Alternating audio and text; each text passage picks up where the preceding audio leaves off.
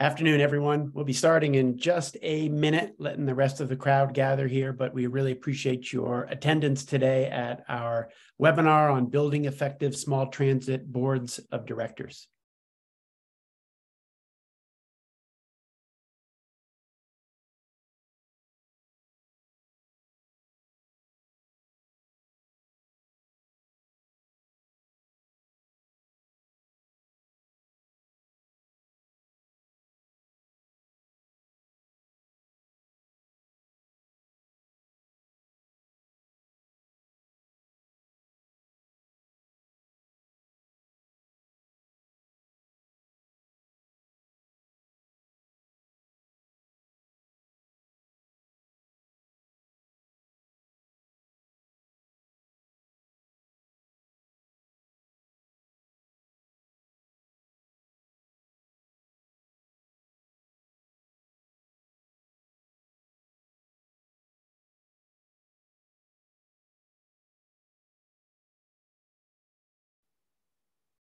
All right.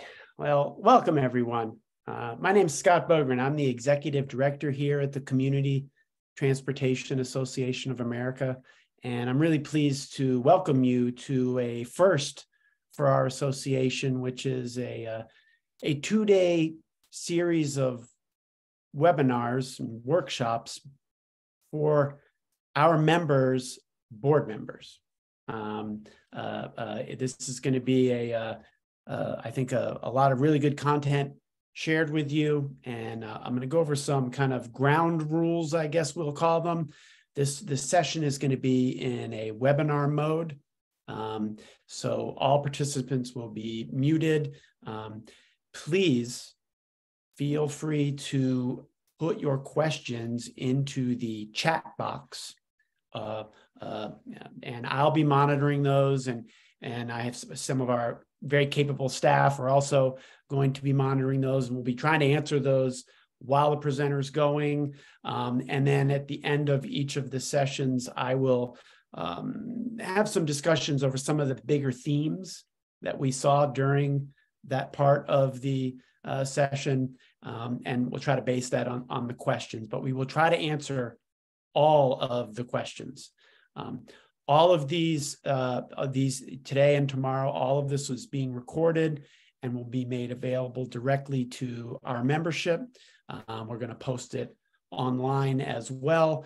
Really, as we are making our first foray into providing this training, what we want to have is keep this readily available so that for each of you and for all of our members, as they orient and welcome new board members, that they can use these videos and the documents that are attached to these videos as materials to hopefully bring new board members up to speed.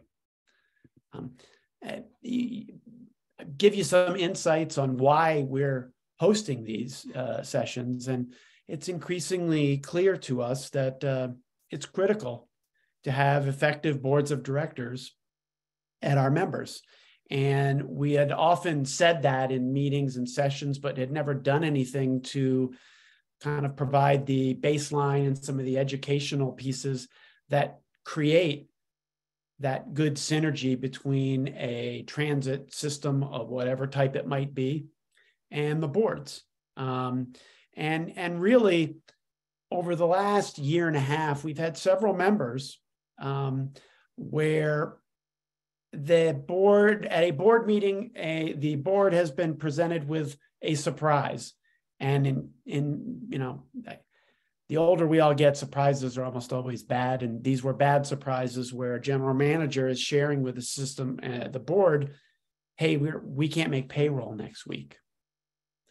And when you start to work back, we want to provide the skills and the expertise for board members to be able to get ahead of those issues, deal with them, and deal with them effectively. We recognize that we have a breadth of members in our organization, in our 1,200 plus members.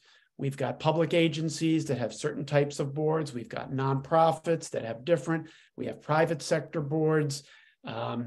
I'm on a board where we are called trustees and not board directors.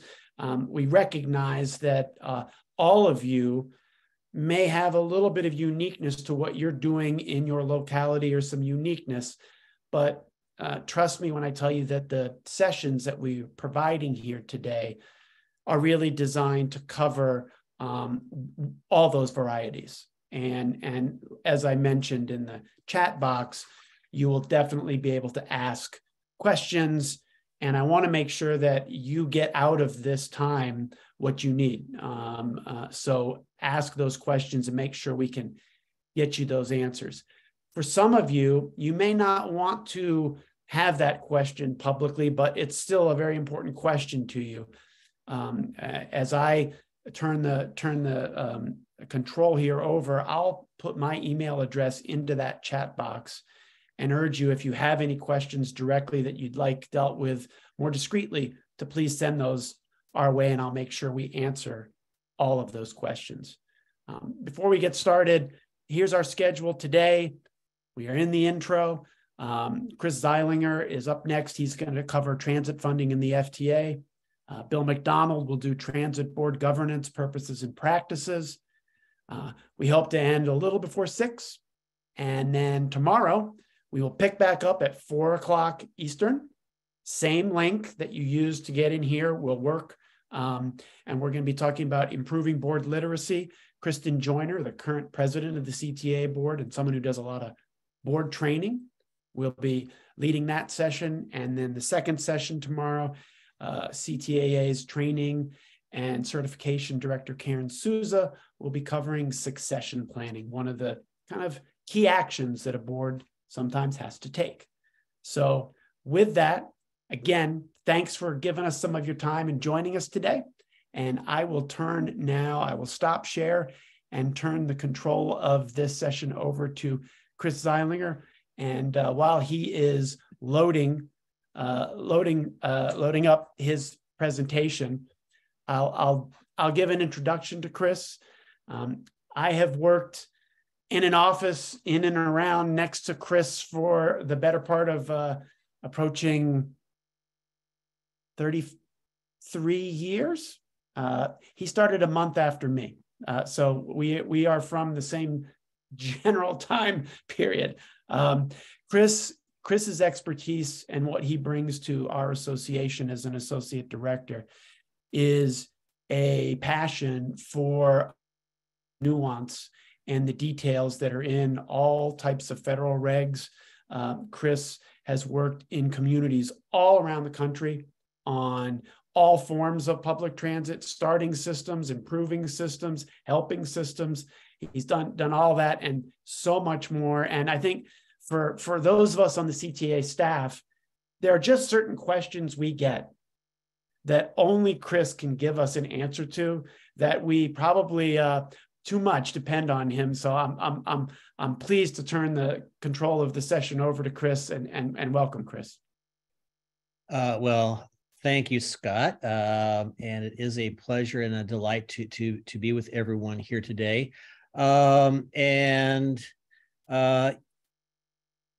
Yeah, I just want to, let's see here. This is right. Want to put things in a little bit of context. I find even in the bits of time where I've served on boards or been close to boards, transportation or otherwise, there's a lot of alphabet soup that's out there and a lot of assumptions that are out there. And I know, as you had said, Scott, that the membership of CTAA's organization, we are a very diverse lot in terms of the kinds of organizations, the kinds of missions that agencies have, the funding streams and so forth. So I'm going to be talking a little bit about funding today, because one of those key areas that any transit agency has to work with is its funding. And the board members, however you all are structured, have a key role. Part of it is to understand where the funds come from, how they're used, without getting in the weeds. We assume, I'm going to talk a little bit about assumptions here. We assume you have some kind of executive person, a transit manager, a general manager, a director, an executive director, whatever he or she is called, some person, a professional whose job it is to make the transit system run, and you as board members are setting general policy rules, hiring that person, all these things that my colleagues will be talking about later today and then again tomorrow afternoon. We assume there is that kind of person, that you yourself as a board member don't have to handle all of the details of the day-to-day running of the organization.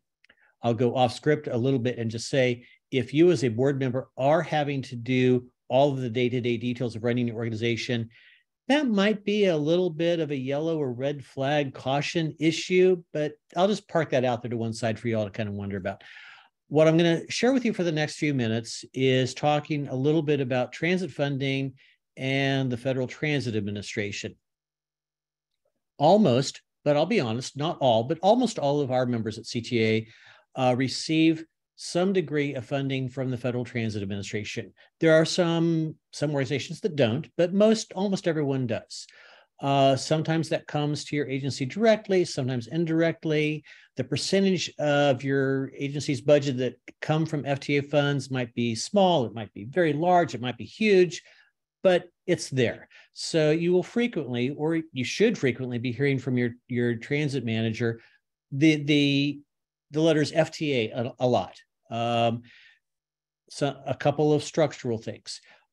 In rural areas and in some smaller urban areas, and for some smaller specialized organizations that are in major metro areas, your FTA funds probably go through the state or some other intermediary before they come to your organization. So to illustrate what I mean, if your organization is a provider of rural public transportation, yes, you get federal funds, but the federal transit funds come to your organization through your state Department of Transportation. There is no way that a rural transit provider can get their core formula funds directly from FTA. You might get other grants on the side, but your core funding comes through the state. So the state plays a very vital role. I'll be touching on that a few points as we keep moving forward.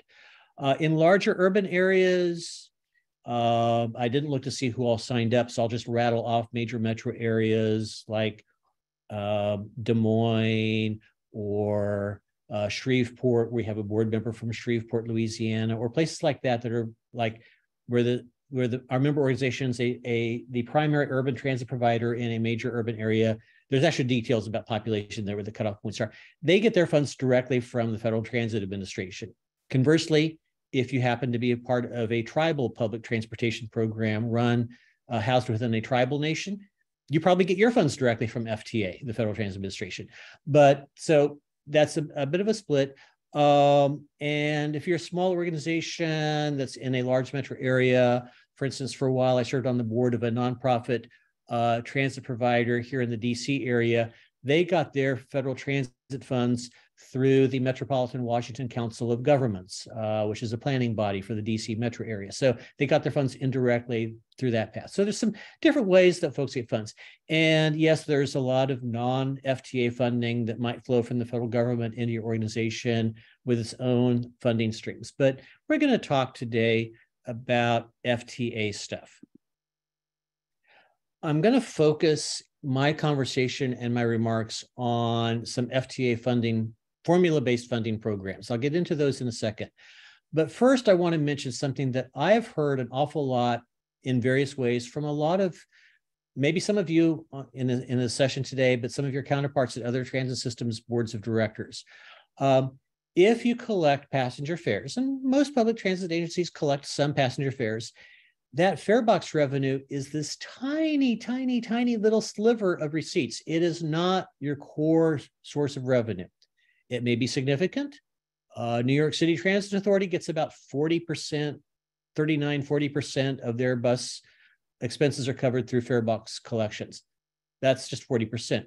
And that's an outlier. Most smaller transit systems, fare box receipts cover anywhere from 2 to maybe 8 or 9 or sometimes 10% of your revenue, sometimes a little bit more, but it may be a noticeable sliver, but it's a sliver. The fare box receipts, the money that's collected in cash fares or their equivalents from your passengers, is not the driving force of your budget. It might be a leveraging thing in terms of being able to open up funding opportunities, but it's pretty small and is you should expect it to be small. You should not be worried as a board member that your fare box collections are not huge or not making up a huge portion of your budget. I'll mention one aside. I've worked with some transit systems where the cost to the agency of collecting and reconciling and depositing and managing those fare box collections was actually greater than the amount they collected at the fare box. To me, that's not a problem, other than maybe an argument for that system to go fare free to save itself some money. But let's talk about Federal Transit Administration funds. You'll often hear, whether it's from us at CTAA or folks from your transit agency or from your state, 53 this, 53 that, 53 whatever. I could probably spend an hour going into why it's called 5307 and so forth. I won't do that. But there are some core funding programs that support, one or more of which support almost every public transit agency here in the US. Just rattling off what you can see on your screen. 5307 are formula-based grants from the Federal Transit Administration for public transit in areas, census-designated urban areas with populations above 50,000. Sometimes that for the smaller urban areas, that those funds may, or sometimes don't, pass through a state to get to the transit agency.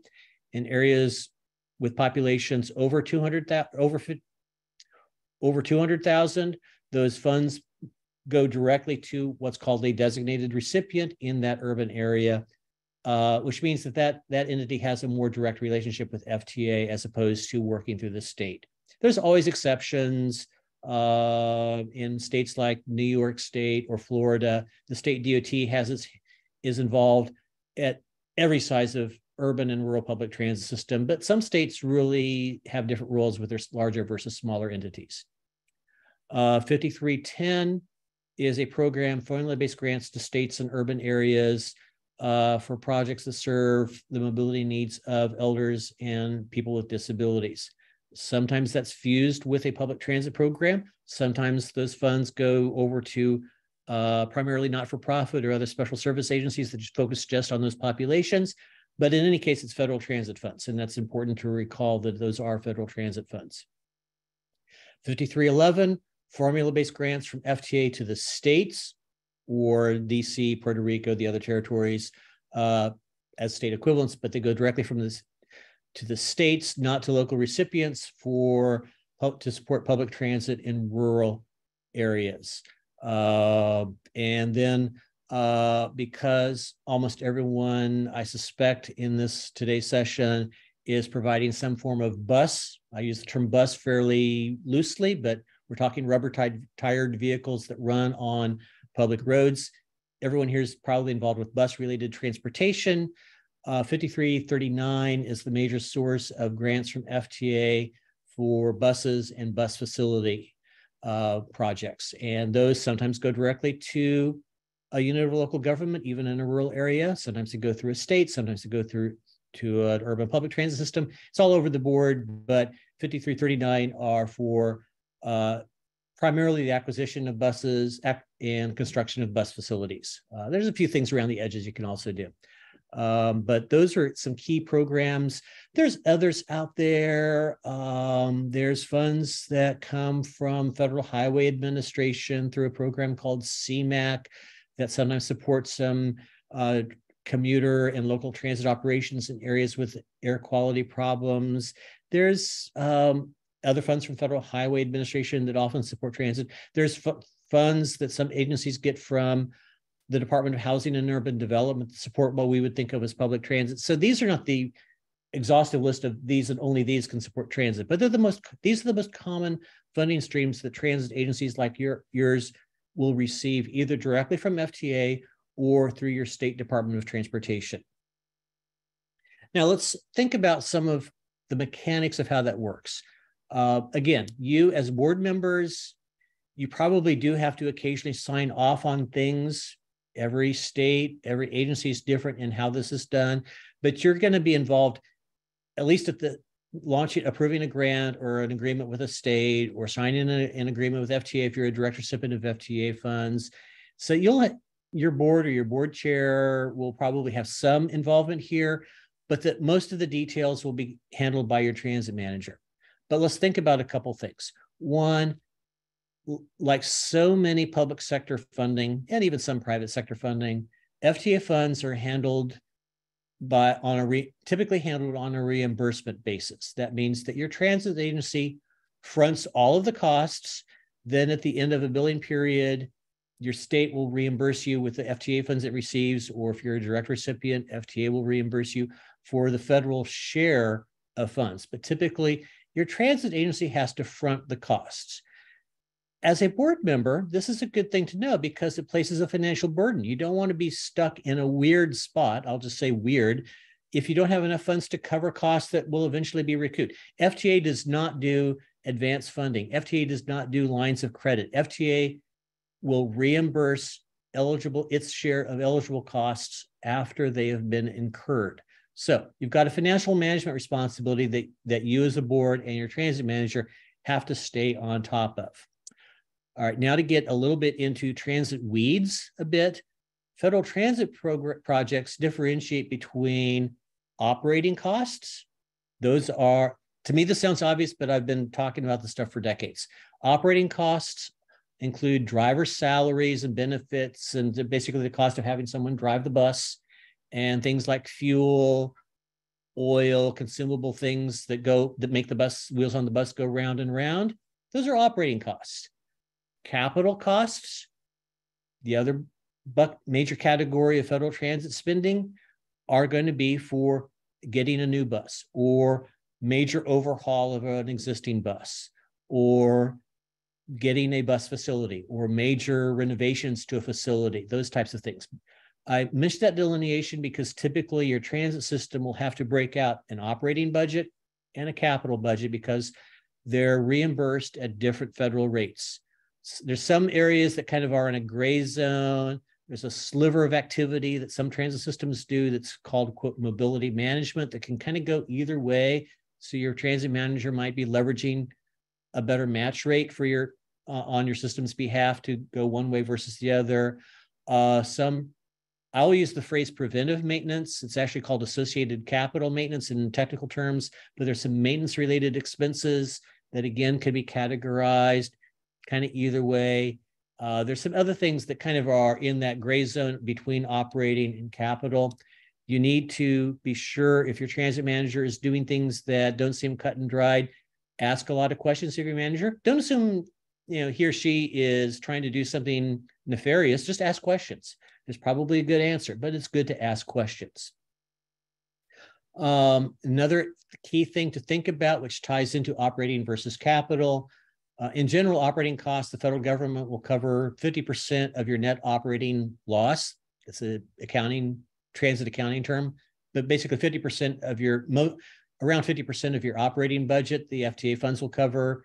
80% of your capital funds expenditures, the federal government will cover. Those match rates change sometimes in some states, so it's not always 50-50 or 80-20.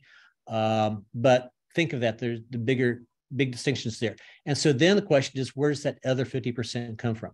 Again, think about you as a transit agency, your system as a transit agency.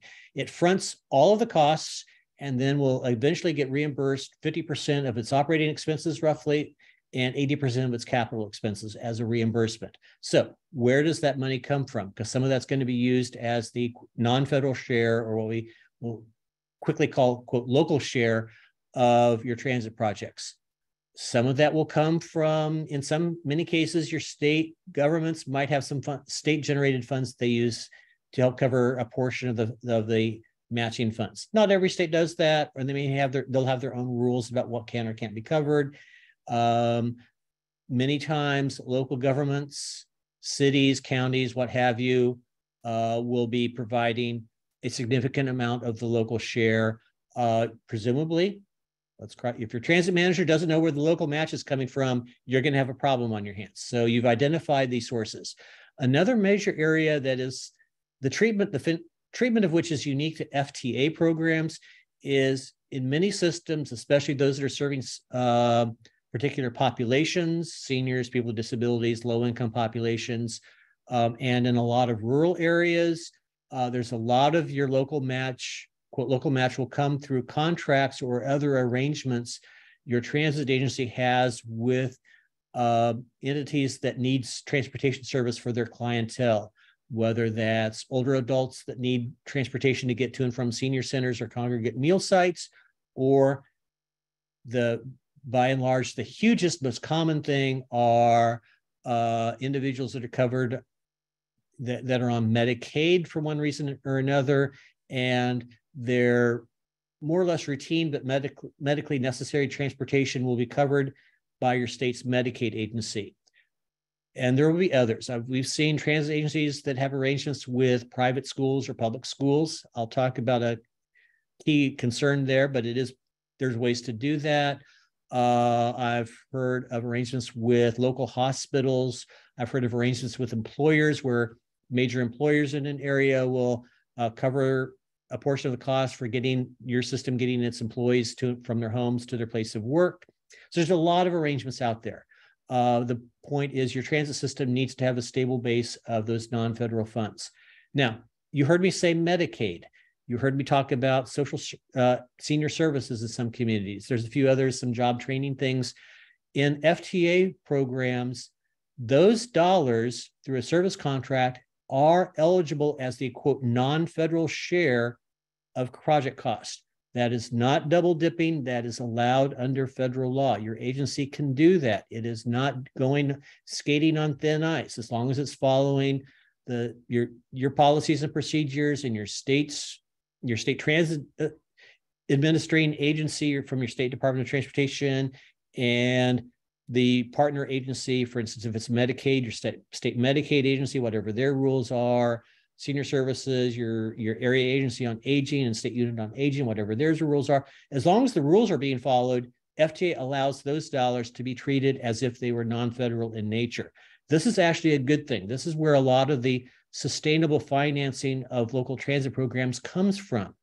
So don't feel like your transit manager is trying to fleece you and the federal government by having a Medicaid arrangement. They're actually probably doing, and 99 times out of 100, doing the right thing for you, your transit system, and your community. So just wanted to kind of put that reminder, because I've encountered some boards that get really surprised by that. They're saying, how can this be allowed? It is allowable. Again, if it's as part of an arrangement with an FTA program. So, and if you ever have questions about that, talk to your transit manager first, see how they explain it. If you're concerned, talk to the agencies that fund your transit system, make sure they're okay. Or if you really think this is kind of weird or are having a hard time understanding what they're telling you, reach out to one of us here at CTAA and we'll explain. Or if we see a problem, we'll say, oh, that doesn't sound good. There are going to be rules. I have run into so many transit board members that are surprised by the regulatory stuff that falls on their transit system. They're thinking, where did all this stuff come from? I'll spare you the history. I won't go into the details of what these are or how to comply, but yes, there are a lot of rules. Some of them apply no matter what your transit agency is. For instance, no one is allowed to discriminate people on the basis of race or gender or ethnic origin or religion or things like that. So that civil rights stuff, that applies even if you don't take one dime of federal money. I'll chime in to say the Americans with Disabilities Act, the requirement that services be accessible to users with disabilities. That also applies even if you don't get one dime of federal money. That's just a basic civil rights requirement.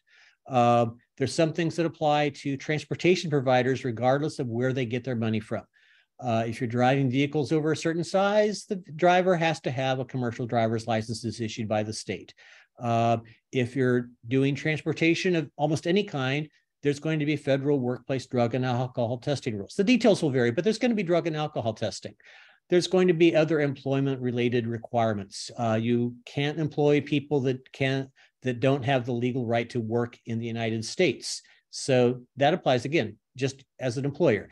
There's going to be some procurement laws. I have spent day-long classes teaching procurement stuff. I'm not doing that right now. There are going to be a lot of very persnickety procurement rules that sometimes your transit manager needs to stay on top of. Otherwise, he or she might be imperiling themselves, your transit agency, and you as a board. So make sure that you're following the right rules, because states do their own stuff. I was right before the pandemic doing some training in one state where the state had a lot of very state-specific rules that all the transit providers needed to follow. Didn't matter what the Fed said, the states had their own twist on stuff. So your manager needs to pay attention to these things. And then FTA has a whole litany of stuff that it layers into everything itself. National Transit Database reporting. Two things that I'll mention that are key are charter service. A lot of times a well-intentioned manager or a well-meaning board member says, oh, can't we use our buses to take people to the golf tournament that's in town, or to the county fair, or to take our seniors to go to the casino that's over in the neighboring state. Closed door service that's not open to the public is considered charter service. It can be done, but there are a lot of rules to follow, and you should make sure that your transit manager is understanding and following the applicable rules. Taking seniors to a congregate meal site when anyone else in town can also ride the bus, totally allowable. But taking seniors, taking a bus out of county to take them to go visit the casino over in Laughlin, Nevada, that's probably going to be considered a charter and might be hard to pull off legally. School bus. FTA has some very persnickety rules about school bus services, which means that your transit vehicle shouldn't be providing closed door service just to school kids, but there are ways that you can arrange for transportation of children. As long as your service is open to everyone else in the community, that's perfectly allowable. So again, these are not black and white issues, but there's just some thorny things there. There's some other stuff around safety and security and asset management that your manager will tell you about. Just suffice to say that there are a lot of rules, and your manager needs to know them. And sometimes a board chair, or board president, or whatever the person in that role in their board of directors might occasionally be needing to sign off on certifications that the rules are being followed. So you should kind of know what they are before you just sign things. Little reminder, don't ever sign things you don't understand, whether you're a board president or a transit executive. There will be reviews. There will be audits. Everyone who's touched federal funds know that the federal government requires anyone who receives federal funds to comply with a single audit act, which requires financial audits on an annual basis. You kind of take that for granted. Anyone who receives funds from any federal agency knows that that federal agency will do stuff like make sure that its rules are being complied with through reviews and audits. So for instance, in the world of federal transit programs, in urban areas, again, I said those are census designated places with populations over 50,000. FTA has a program that it calls triennial, which means once every 3 years, routine reviews. They're pretty intense and in-depth of the transit agencies, and it feels like they're randomly selected, but there's kind of this rolling schedule of places that FTA does its reviews over a 3-year cycle. So your urban transit agencies will get those reviews and audits. For state managed programs, like in rural areas and other smaller, and the rural component of sections 5307 and 5310, the state DOT gets what's called a state management review. Same stuff as what the urban transit systems get, but the review is of the state. What FTA does, I'll just give you a heads up if you're a transit board member from a rural area, is FTA will select, and it will feel random, I'm not sure if it is, they'll select a handful of rural transit systems in that state to go out and see if the state's doing its job. I'll be honest, it's going to feel to the rural transit system like they're being audited. Yeah, not really, they're not. It's the state that's on the hook if there's anything that's not being done right, but still it'll feel pretty rigorous, but it won't be an investigation. And those are routine. It's like, that's not because anyone's doing anything wrong. Those are just to be expected. Sometimes FTA will do special reviews. And this is a case where special is probably not good. It's not bad, but it's not good. I've got a list there on the screen. If your transit agency is selected for one of those, it means that FTA has deemed that transit system to be in some kind of risky category, and they want to see. And again, maybe they'll do the review and everything will be explained and no worries. Maybe there'll be some findings that need to be corrected.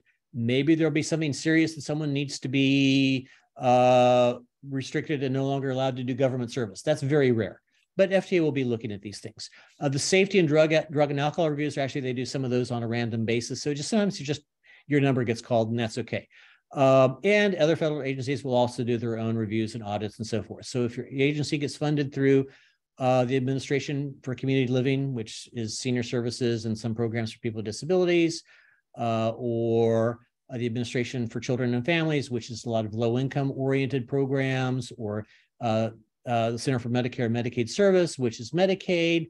Sometimes that's routine. Sometimes they are looking to investigate. Key thing is anytime your transit system is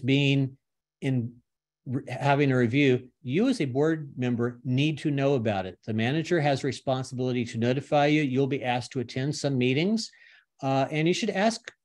Don't be shy about asking questions like, what are you asking about? What's up? There shouldn't be any surprises. Key thing, like Scott said in his intro, is as a board member, you do not ever want to be surprised by anything, especially when it's an outside party that represents the federal government looking at things. So I'll just kind of leave that out there. Maybe that's making you nervous. It shouldn't. Most of these things are pretty routine. But the key thing is to keep in mind your role as a board member. First of all, neither you, your manager, or your transit agency as a whole don't ever break any laws. That sounds obvious, but you'd be surprised. You should be empowering and trusting your transit manager. You'll be hearing more about this from my colleagues, but if you don't trust your transit manager, there's a problem, and that needs to be resolved one way or another. Maybe it's a personality conflict that can be worked through. Maybe there's something that's really challenging that's happening there. Whatever, questions should be asked. Try to understand that. You should be expecting the board to be reviewing and adopting policies and key procedures around things. If your transit manager doesn't ask you to do anything other than show up at a meeting, get a report, and then leave, that's a problem. You should actually be, you're the ultimate authorities for policy setting, including financial policies. Someone from your board will need to be involved with financial reviews, budgets, audits, that kind of stuff. If you're not involved with your transit system's finances, you should be. Not to micromanage, but you should be involved. You should be always supportive of your transit manager, especially because one of their jobs is to find those local matching funds that you need to draw down your FTA funds. So when the manager says that they're seeking contract opportunities, you should make sure it's okay. If it's problematic, say so. But also your other question is, how can we as a board help? Or if you can identify sources. So you should be supportive. You should be asking questions. Don't wait till things are about to blow up and explode in your agency's faces. Ask questions when you hear things that maybe you're unfamiliar with, or that don't quite make sense, or that your transit manager is maybe not explaining in a way that you'll quite understand. That's not to say anyone's doing anything bad. Just ask questions, because a board member needs to be understanding of what the agency is doing. And key thing in a key board role is that you are always advocating any way that's allowable. I mean, we're not asking you to be lobbyists or things like that. That's a different function. But you should be advocates with a small a of what your transit system is doing. If you're on the board and you don't believe in the mission of your transit system, I'll let my colleagues later in today and tomorrow explain how to respond to that. We're assuming that the members of boards that oversee transit programs believe in their organization's transit mission, even as they always want to keep making it better and more sustainable. And my final word is sustainability. We don't want to see flash in the pan transit systems that disappear overnight. You should be making sure that your transit system will be an ongoing entity, ongoing service that will grow and serve its community well beyond your term as a member of that transit systems board. So I'm going to leave my contact information there. I have, as my colleagues will attest, paid no attention to what time it is. I think there's time for some questions and answers. So I will let Scott respond with any questions that you might have come to your mind during my presentation. And if you haven't had any questions yet, ask your question in the chat box. There's also a Q&A box, but put it in the chat box. And Scott will look at those. And if there's any that come to mind, he will now share them with me. So I'm all ears, Scott. Hey, Chris, good, thank you. You covered a lot of ground in just the right time, as I knew you would. And to everyone out there, I think we've been struggling with the closed captioning. I think we need to have set that prior, and we don't want to do something that would shut this down. So can I give you an assurance that tomorrow that will be working and tested and ready to run? And again, apologies for not having that done prior. We have a question. Someone asks, can you please explain in more detail how Medicaid can be used as local match? Randy's in Vermont. We know that the state association is managing the state's Medicaid NEMT contract and been told that Medicaid cannot be used as local match. Can you have some insights on that, Chris? I will share, I don't know if this will be helpful, but I'll share a couple different things on that. First thing is, if your transit service is funded by the state, then the state gets to set the rules. Good or bad, I'm not going to be the judge, but the state gets to set the rules. So it's not uncommon, even when sometimes we all might like to see it done otherwise, where a state will say, I know FTA says it's allowable, but that's not how we do it in the state. That might be a long-term thing that your transit system, a state transit association, if it's organized, might want to continue working with the state to refine or address or what have you. But that's the thing. Another flip side of that is Medicaid. I know I mentioned it because it is on a nationwide basis, Medicaid is the largest funder of transit operating costs in the country. But that's national, that's not state. Medicaid is really 52 different state-managed Medicaid programs, and every state does things differently. Or one of the things, I'll go slightly off tangential to your question, sometimes states will change how they do their Medicaid programs. And I've seen one state, I have no idea if its transit systems are with us, where a number of years ago, the state totally one year, the state legislature told the state Medicaid agency to change how it did their Medicaid transportation in one legislative session, caught everyone in the transit world by surprise. Poof, a lot of funds kind of evaporated from one year to the next. So state Medicaid agencies will also determine where and how their funds can be used for transportation. The fact that the federal government says it's allowable doesn't mean that it is guaranteed to be that way. It just means it's allowed. So there's a lot of nuances there that will vary from state to state. I will now speak to the question in a slightly more general term for any of these federal human services programs, is that the idea, at least from the FTA perspective, is that the transit system has entered into an agreement, which means that something should be in writing, whether it's a brokerage agreement with a Medicare NEMT broker or a grant or contract with a state or whatever, an agreement in like in Vermont's case through VPTA. There's some kind of document that says that the transit agency will provide transportation for these people under these terms and conditions. Does that sound like a contract? Yeah, it basically is a contract, some kind of agreement. It will be assumed that that contract follows both the transit agency's policies and procedures, as well as all the other parties and procedures.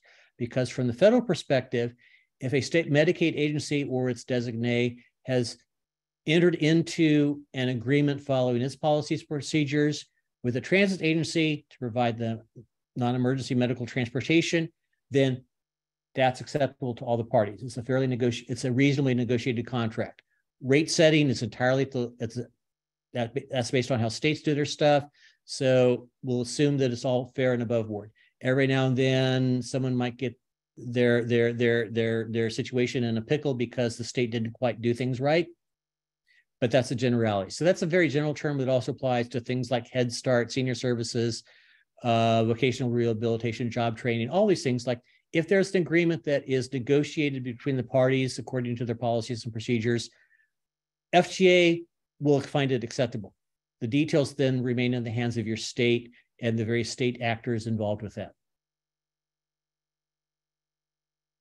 Thanks, Chris. I'm gonna freelance a little here because there's a topic that I think you covered 5307, 10, 11, and what those are.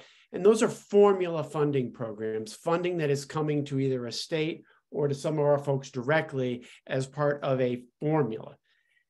Can you give us some insights on how the U.S. Census plays into those formulas and where a board member of a system should be looking at their performance of the system, ridership, coverage, where that plays into how much they're getting in formula funds? Well, the short answer, and Scott knows that I could spend, and I have spent day-long sessions talking on this topic, so I'll keep it real True brief. enough.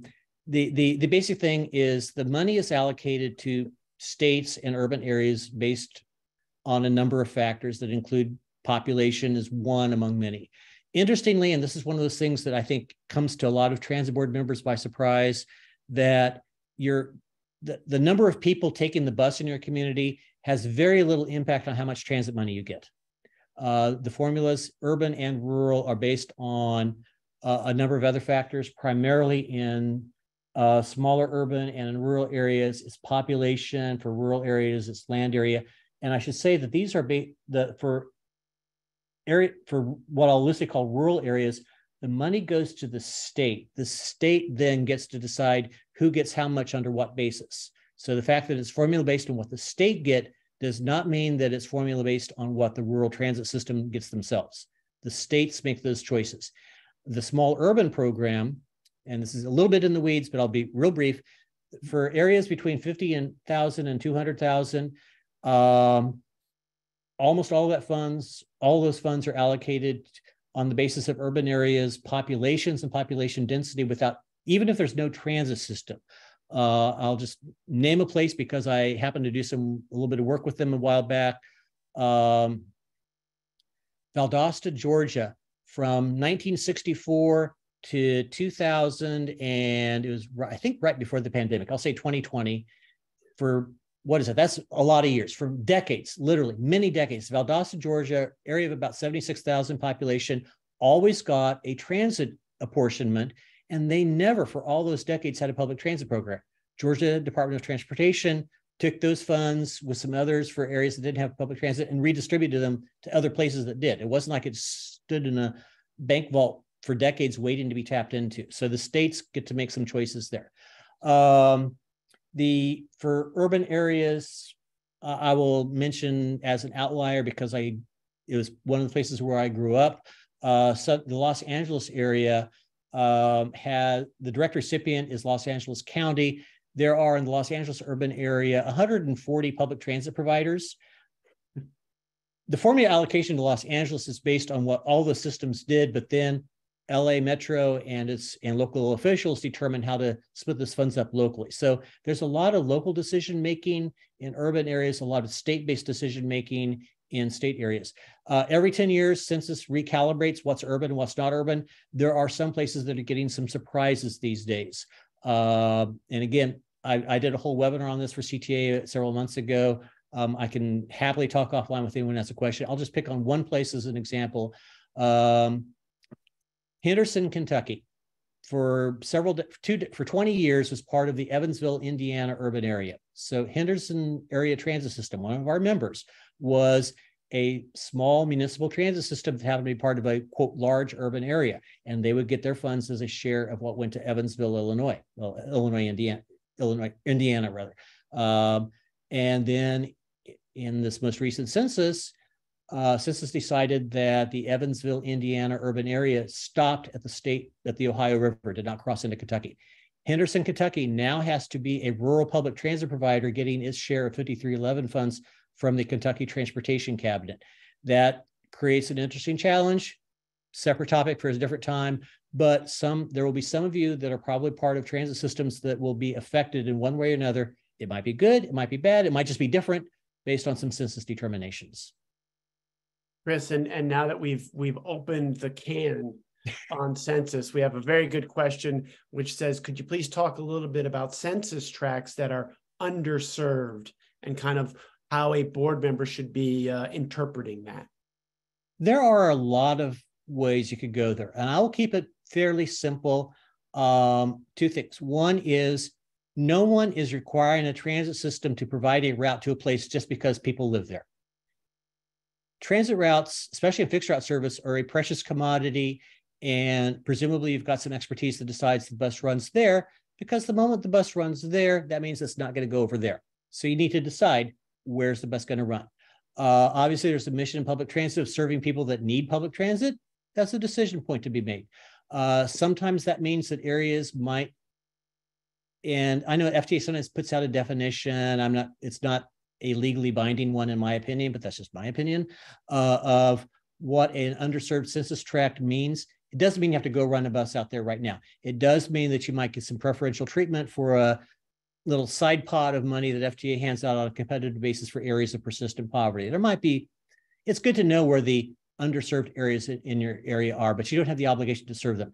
Flip side of that is civil rights.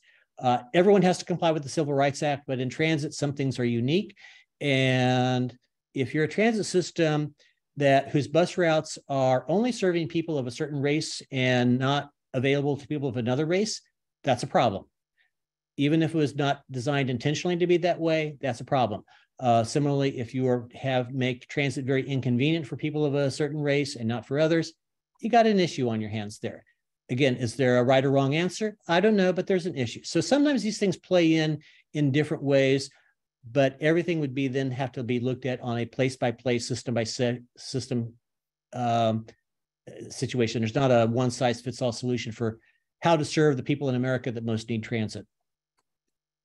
And Craig, further to that question, if you need more detail, email me or Chris directly. And as you can tell, Chris can speak in more than into the weeds on census stuff. Chris, while we're on transit, and I mean that's the first part of this, is the baselines for transit for the board members participating. I thought I would raise a couple of issues. One, we have the honor of working with transit systems all over the country. And so we're seeing at CTAA trends that you may be seeing at your agencies in your communities. And what are some of those? And I thought I'd raise that, when we're working with our members directly at meetings with large groups of our members, for the most part, the two things that are top of mind are, one, the difficulty finding drivers. That's probably a difficulty at your agency. It's a difficulty nationally. Second is the difficulty and the expense and the time it takes to replace rolling stock in vehicles. Far beyond what we were used to pre-pandemic.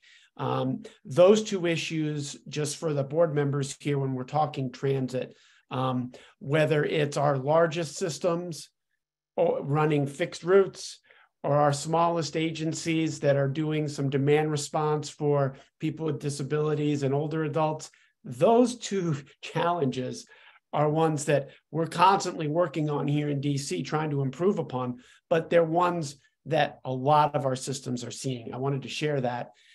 Chris, there's a piece too that each system, when it pulls down federal funds, there's these certifications and assurances that have to be provided to the federal government. Where do you think a board member, how much should a board member know about that? Is that something that they need to be aware of? Where does that fall, you think? Oops, I didn't mean to hit that. Well, for one, yes, there are certifications and assurances. And typically, and again, in a state managed program, the state does that. So for a lot of systems, you might not even be aware that these things are applied. And I would actually say, Scott, that's the more touchy situation where and basically for those board members that don't know what we're talking about, it's about 20 pages of, if you printed it out, tiny type, the size of printing that back when we all had telephone books, the phone books were printed in.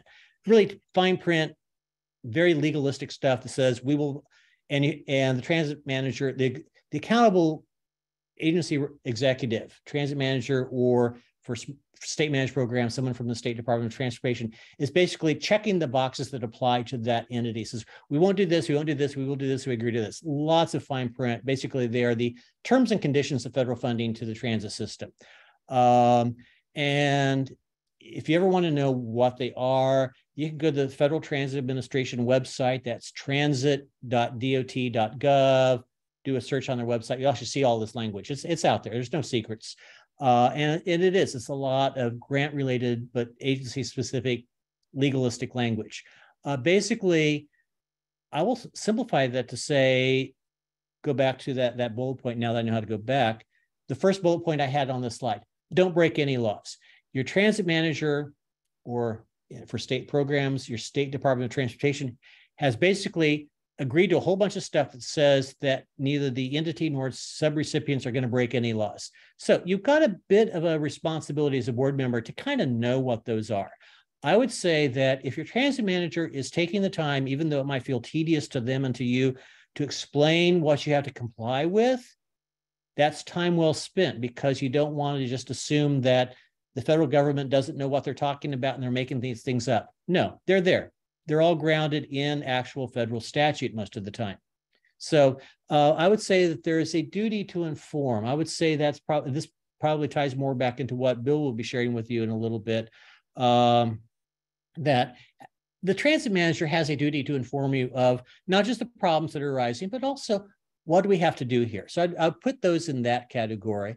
And if you're in a system that gets your funds from an indirect source, whether it's the State Department of Transportation or you're a subrecipient, like 142 of those 143 systems in LA, you're a subrecipient to LA Metro for your funds, or you're a 5310 senior services provider, like I was on the board of for a while, that gets their funds from a planning agency. In any case, you need to know that there are rules and what they are that apply to you. So it's good to ask some questions, especially if this is something that we're raising now that you're hearing for the very first time. You might want to just ask the questions and make sure you're comfortable with the answer you get. And if you don't like the answer, then come back to us and say, what's my manager talking about? We'll explain it to you. And then hopefully everything will be fine. Chris, last question. And to Craig's comment about how difficult it is on drivers, we're going to include a link to the training that Karen Souza on our team has done. She'll be training tomorrow as part of this, but we've got a video-based presentation on driver recruitment and retention with a lot of great ideas that some of our members have deployed and found useful. I think Taylor's going to be sharing that link shortly. Chris, on the last question, when we're looking at when you work with agencies like you have all around the country, what do you look for when you say for an effective board from a transit perspective? What I keep an eye out for are transit board members, first and foremost, that know what their agency does. I have visited some places where they show up for meetings. Maybe there's some nice conversation. They get a nice report. Maybe they're asked to vote on a thing or two. All hands go up, blah, blah, blah. And then they'll go home and they don't have any idea what they were talking about. That's never good. You should know what your agency does. That's number one. You should be curious about what your agency can do better. That's number two. You should got to be involved with any major decisions your transit manager is making. Not the minor ones. Stay out of those. But you should be involved with the major decisions, policy setting, goal setting, executing major agreements with funding sources. Even if you don't have to sign them, you should at least know what they are. You should be honoring policies and procedures. The biggest problem I've seen with problem-plagued transit systems is when neither the board nor the executive are actually following their own policies and procedures. Sometimes they don't make sense to me as an outsider. There's one agency I'm doing a lot of work with. It's a very high-performing agency, no problems with them. Every single contract has to be signed by a board president at a meeting that they have but once a month. To me, that sounds like a bit much, but it works for them and it's what their policies do. If that's the policy, follow the policy. Don't make up your own rules because you find the policy awkward. So taking shortcuts and those the others. And ask questions. There's one system I worked with that actually went out of business because they had a lot of negative findings in their FTA reviews. Some of them pretty darn serious. And the transit board, none of those board members, I went to some of their meetings, they would never ask a question of the manager, even like, oh, I heard that someone from FTA was going to be in town this week. What's that about? And the board member, the trans manager, I remember I was at a board meeting doing board training, shaking my head in disbelief. The trans manager says, "Oh, don't worry about that." No, worry.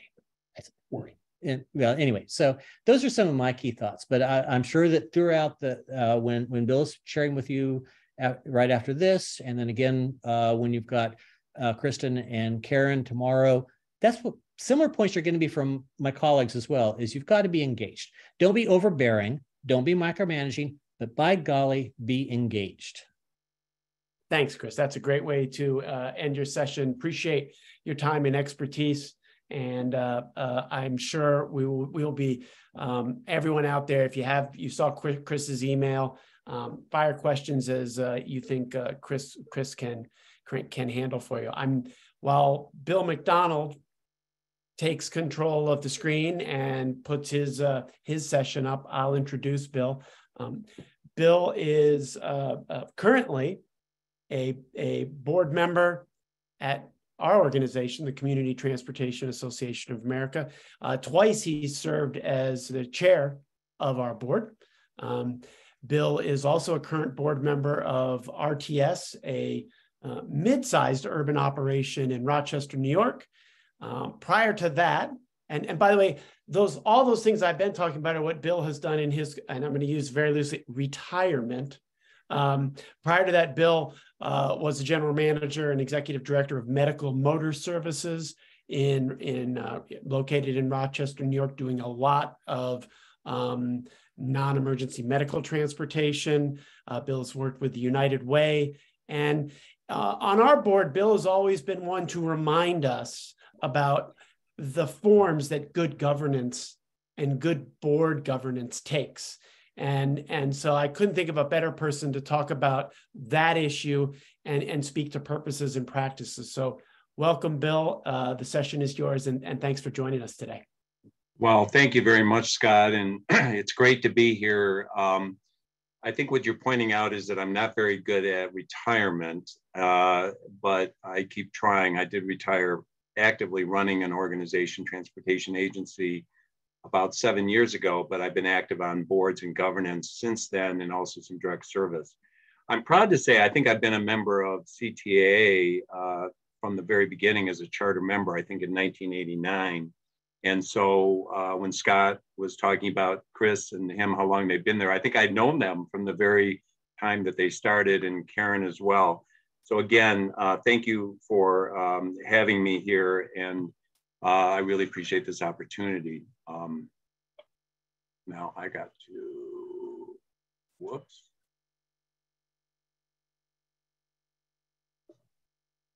I got to figure out how to move this.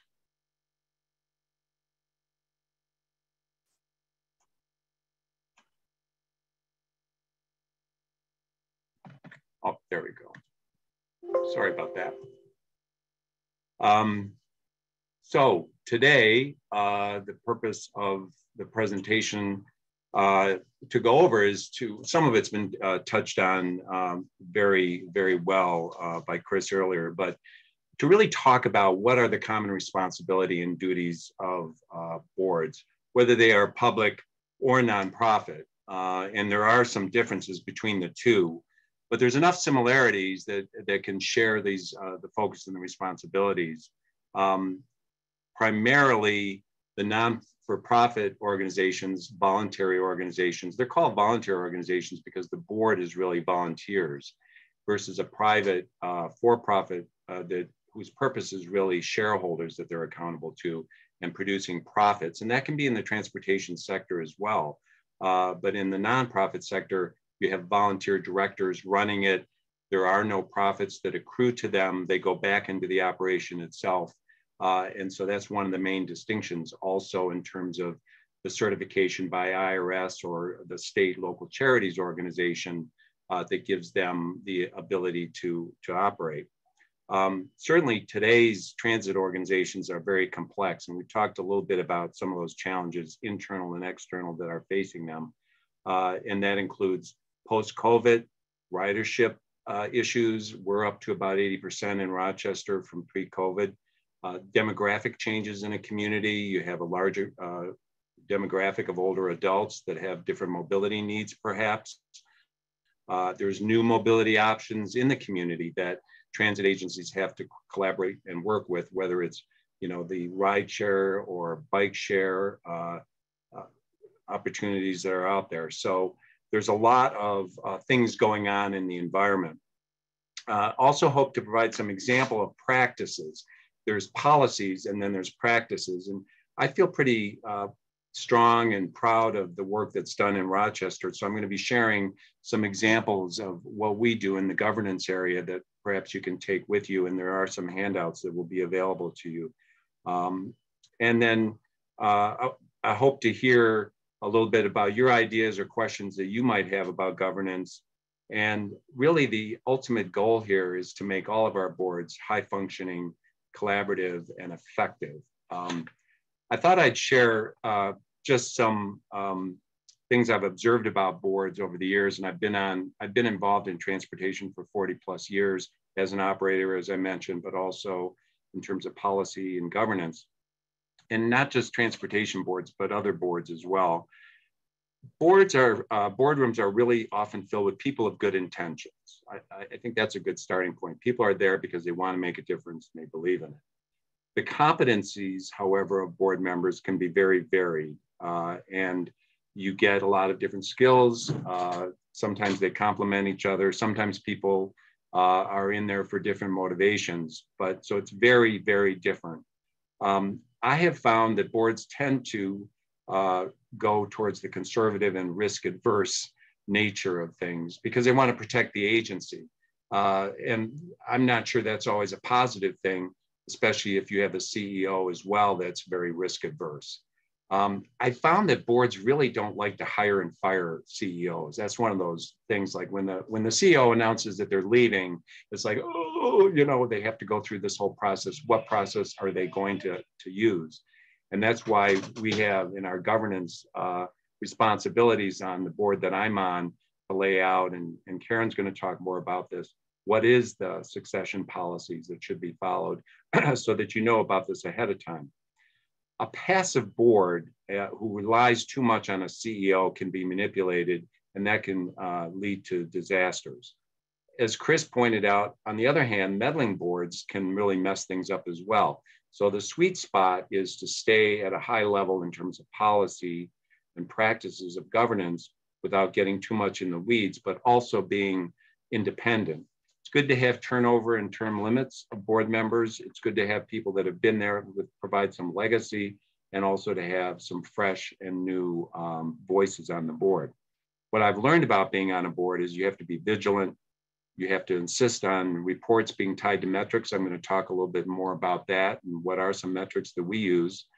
You need to challenge executives when there are concerns, and you need to stay focused on the mission, the vision, and the outcomes. Because being on a board is really meaningful, impactful work, and I have always viewed it as a privilege and an honor. And I don't know why I'm having trouble getting to these next slides. So why have boards, and what's the purpose of governance? I've heard from more than one person who comes from the private sector, especially, and becomes a leader in a nonprofit board or a public board, that they don't really always understand what the purpose of the board is, especially if they're middle management in a private sector organization. Why are they necessary? They seem like a hassle to deal with. Fundamentally, boards are, in some cases, public boards are mandated by the government. The Rochester Transit System, for example, is a public benefit corporation and a unit of New York State government. It was created in 1969. It took over because there was a private for-profit company running it, and they could no longer sustain themselves. They weren't able to make a sufficient profit. They weren't able to generate the kind of income that they needed. We actually had a subway in Rochester at one time that went defunct in the late 1950s because it couldn't be managed. So the government took it over, the state took it over with the understanding that it's a public benefit and therefore deserving of and entitled to public support to make it sustainable. But boards exist to assure that the organization works to achieve its mission. In our case, the mission in Rochester Transit is to provide, quote, to provide vital, safe, and sustainable transportation that connects the community and promotes a better quality of life. Well, you know, like many mission statements, how do you measure that? How do you measure that you're promoting a better quality of life, that you're connecting the community? But that tends to be typical of missions. They're very broad and they're aspirational. So secondly, boards work to assure that the entity serves the need and goals of its stakeholders. Now, stakeholders can include ridership, obviously, employees, businesses, schools, and in the case of public entities, for sure, taxpayers and government bodies. When we talk about riders, it's really important, I think, for boards of public transit or even nonprofit transportation organizations to understand who their ridership is. And to get data about that. I was surprised to find out when I asked in Rochester, you know, what is the makeup of our ridership besides what I see on the buses? And we do on-bus surveys of riders to get their feedback on the quality of the service, the safety of it, the cleanliness of it. And we also get some demographic information. And we found out in a report that the majority of the ridership are young people, not real surprising there, between 18 and 29. But what surprised me is 35% are over the age of 50. And I think a lot of people don't think about older adults riding public transit. They think, oh, they're afraid of public transit and so on. In Rochester, 70, 80% of the ridership is either young adults or older adults. They tend to be poor. Their household income is under $15,000. For 52% of them. Vast majority reside in the city. Now, the Rochester Transit System is an 8-county system that's made up of both rural and urban. So the board is comprised of members who represent these different areas, but the vast majority of riders are really from the city. The vast majority of riders are non-white. The vast majority of riders use transit to get to work first and then medical second. So as a board member, it's important to know who's using your system, why they're using it, and knowing who uses it helps you understand what some of their needs might be. The third purpose, of course, is to be an efficient steward, an effective steward too, of the agency's assets and resources. More of these fiduciary responsibilities are going to be covered tomorrow, but I'm going to touch on some of them today as well, provided I can get my slides to move then in a way that I hope I can. The fourth is to increase the public trust and confidence. You know, we as board members represent this entity when we're out in the public. And so we have an obligation to garner public support because in some cases, not so much in New York State, but I know in Michigan and other states, the public can actually vote for money through taxes or millages to support public transit. So having a public body that is trustworthy and that the public has confidence in is very paramount. And a high performing transit system is going to justify that kind of support, even though we know that ridership is a challenge. And even though we know that recruiting drivers is a challenge, we always want to have a continuous improvement of our service so we get the public's trust. The fifth is assuring the entity's sustainability, and Chris mentioned this too. The leadership of a transit organization may change, but the board structure represents a continuation of the corporation and its interests. So boards are responsible to develop strategies to make the transit agency's services relevant and to ensure that their operations and management is responsive and competent, and that it has the ability to continue going forward. Oh, I'm so happy I got that to change without a hassle there, the slide. So first I'm going to cover the three primary duties of a board member: duty of care, duty of loyalty, and duty of oversight. In terms of duty of care, it can become easy to defer to a strong executive. We get that. Many of us probably know of agencies that have hit a crisis point when they've been surprised by the information that they're getting when it's too late. And sometimes the crisis was too far along to salvage it and maybe cause damage to its reputation. And I know Chris touched on this, Scott knows of these Unfortunately, there are examples out there. So the duty of care then is for board members being informed, making decisions based on material that you are being provided and that you're asking for that material as well that you feel that you need. You have to exercise independent judgment and act in good faith, be honest. And actually, how you do these things, there's a process to it, and it's not complicated, but surprisingly, not everyone adheres to this. Attend meetings. It's important to be present at the table. Request information if you don't have enough to make a decision. Chris mentioned this, I'm gonna say it. I ask a lot of questions. I probably ask too many questions sometimes on boards that I've been on, but so they have to be reasonable questions, but make sure that you aren't sitting there uncertain of something and feel that, you know, you can't ask a question, because 9 times out of 10, other people have the same question. And then there's the common sense rule. And it's really kind of a business judgment rule that we should take comfort in as board members, which is, as long as you've been engaged and you've been asking questions and you've been involved in it, and you have records and documentation that show that these deliberations have happened, you can survive a bad decision, because we can't always make good decisions, but we have to make them based on something solid. And lacking that, you are open to criticism and perhaps even some legal responsibility if you're really making decisions in an uninformed manner. So that's important. But another important point is to, once a decision is made by the board, to support that decision. Sometimes it's difficult to do that when you hold an opposing point of view. And I'll give you an example that's public information, but in terms of Rochester, a couple of years ago, we went through this whole planning process to develop what we called Reimagine RTS, which was a reconfiguration of our service in a couple of different ways. Frequent service, 15-minute service on 10 of the 30 routes that we had, on-demand service in certain zones of the county that were underserved with fixed transit, but we felt we could provide an on-demand alternative to that. So we were all ready to go with this decision that we made based on, you know, retreats that we had and planning sessions. And lo and behold, the city school district in Rochester faced a crisis of transportation of their students. This was about 2 years ago when we were launching our Reimagine. And, you know, we have a limited supply of buses, a limited supply of drivers.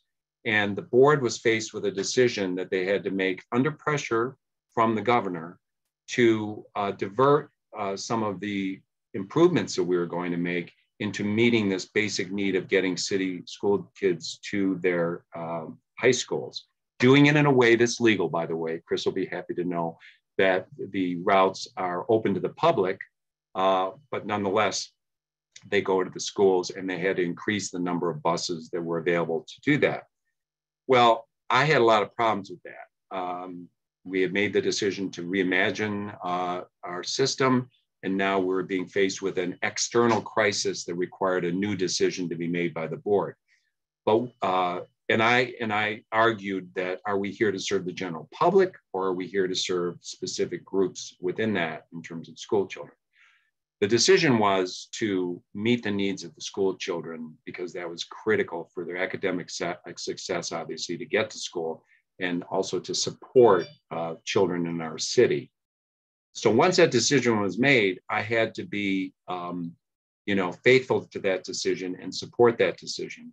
And that's just an example of a collaborative decision-making process that you have the opportunity to express your opinions about things. But in the end, even if the decision isn't one that you voted for, a good functioning board, a collaborative board, is going to support it, you know, the final decision that's made. Duty of loyalty and good faith. Here is where we get into issues like conflict of interest, that prohibiting people from board members from seeking personal financial benefits by being on a board, and disclosing those interests through a transparent process, which is usually, you know, by declaring on an annual form that's completed on a conflict of interest form. And, having a conflict is not a fatal flaw to be on a board. The failure is not disclosing it. And the failure is if you were to participate in a decision where your interests are involved, that's a flaw. But if you declare your conflict and not vote on matters where there's a conflict, that's usually viewed as a very acceptable way to deal with that. Because, in some communities, if you prohibited board members from being on a board because they might have a conflict in all these different areas, whether it's insurance sales or product sales or HR services or whatever it might be, you might have a hard time finding somebody to be on the board. The other thing is, it's sort of like going to Vegas. What happens in a boardroom stays in a boardroom. Our meetings are public, so they're filmed and open to the public. We can't have a meeting that is held behind closed doors where there's a group of board members discussing something. So that helps in terms of the transparency part. I want to say that, you can't serve two masters when you're on a board. A lot of times people are like, well, I'm on this board representing X constituency. And it's true. You may be able to reflect that voice of that constituency, but you have to be faithful to the entity that you are on the board of. That's who you serve, and that's who your loyalty has to be with. The duty of oversight, we've talked a little bit before, and we'll be talking more tomorrow, but again, what does this mean? It means monitoring the activities of management and staff. It means providing policy direction consistent with the mission. And if you have legislation that has created your body, your organization. And here it's important to avoid mission creep with new programs where sometimes something may seem attractive to get into, but is it really consistent with your mission? And you have to defer from that. Now, sometimes you may, some organizations create subsidiary organizations, even for-profit arms in some instances, to whether it's a foundation or et cetera. We have a couple of foundations at the regional transit system, but they're not inconsistent with the mission of what we do. Everyone knows that board members develop and approve policies, and many of those policies are required by law. So you are really incumbent on you to know and be informed about what are the laws. And sometimes they're changing all the time in the case of HR policies. But even though the state or the feds may say you have to do this in terms of an HR policy, you still need to incorporate it into your policy manual, and you still need the board to approve that in terms of its application, to your entity. And typically boards set an amount of money where they would allow staff to purchase goods and services, capital items, without getting board approval. And there's a couple ways you can do this. One is by setting an amount that is low enough not to get you into a lot of trouble, but also high enough that you're not getting an agenda filled with a gazillion different purchase items. So for example, the range is typically $75,000 to $125,000. It probably depends on your organization. And I think we're about 125 now.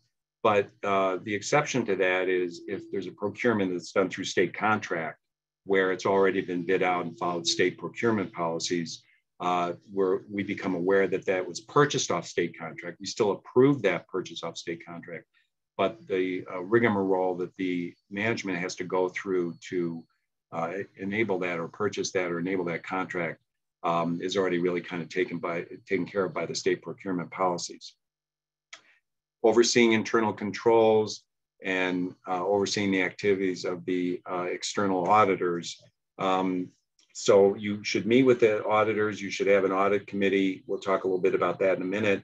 But when you meet with the auditors, you should meet with them separate from management. And I think most people are aware of that and do that now because you really want to have a confidential, open, you tell me what's going on. That can be an executive session, by the way. That doesn't have to be open to the public. That is allowable to do some of those meetings in executive session. You really want to get the truth about, how are the books? How are their internal control processes? are the statements accurate that we've been getting? And that's a responsibility of all board members, not just the finance committee folks. But it becomes then, how do we shift into management oversight in general? And what does that mean? It means that we ensure that the agency's conduct is legal. You know, it was mentioned before, don't do anything illegal, and don't do anything immoral either.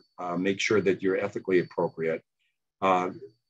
It's your job to provide active oversight of the management and make the reasonable inquiries about activities where appropriate. And you don't have to get in the weeds, but on, you know, big items, how's it going for recruitment? What are we doing to get drivers to deal with this process? How, you know, what are some ideas that we can talk about to help management do that? It's also important to support management, not just view that, oh, we have to review them and do a performance evaluation, but you really want to have a good relationship with your CEO and your executive team, because they're the doers, they're the implementers, and you have to have trust with them and have a good positive relationship. Obviously, hiring the chief executive and evaluating their performance is one of the fundamental roles of a board. And quite honestly, boards often fall short on that. They let it go, they let it lapse. Sometimes an executive director will be like, gee, it's been a year and a half since I've had my review. Come on, board, what's going on here? So it's important to stay on top of that. And I have some examples of that will be available online, a tool that we use to evaluate our CEO on an annual basis. And the form is created and you adjust it every year. So it's kind of a no-brainer, but you have to implement it and have all the board members. In our case, we have all the board members fill out this evaluation. Understanding the difference between oversight and meddling, the chief executive is totally responsible for implementation of policies and strategies and oversight of staff.